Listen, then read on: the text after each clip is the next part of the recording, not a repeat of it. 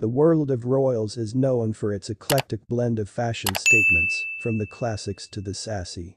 While the British royals cast a long shadow in this regard, crown royalty all over Europe have their own distinct way to steal the show.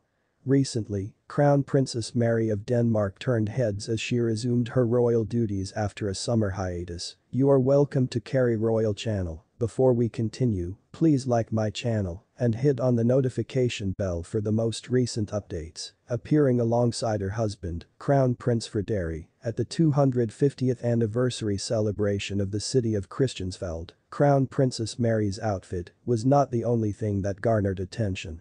She was seen wearing a large floral fascinator, a sparkling gem that would undeniably have lured the likes of artist Georgia O'Keeffe. The princess paired the statement headpiece with a red dress and tan leather sandals, completing a look that was both elegant and stylish. The fascinator is a Jane Taylor London design and is no stranger to the royal head. It has been seen on several notable occasions in the past, including the wedding of Prince Albert and Princess Charlene of Monaco in 2011 and the royal ascot in 2016. Fascinators are a popular fashion accessory among European royals, and Princess Eugenie recently wore one during King Charles III's coronation in May. With the buzz around Crown Princess Mary's recent fashion statement, all eyes are on what she will wear for her eldest son, Prince Christian's 18th birthday in October. Will she choose another statement fascinator, or will she go for a more understated look?